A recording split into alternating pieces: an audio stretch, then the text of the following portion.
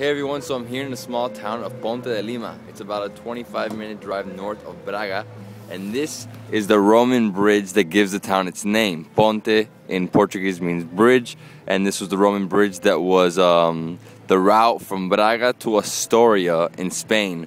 And yeah, I mean, this has been sitting here for 2,000 years, as you can see. Beautiful. Today's freezing. It's -4 Celsius. 25 Fahrenheit. No gloves, no gloves. Retarded of me, sorry. I'm a little pissed off at myself that I left the gloves at the hotel. So as you can see, that is the bridge, and this is the town over here. Yeah, I'm just gonna take a walk right now.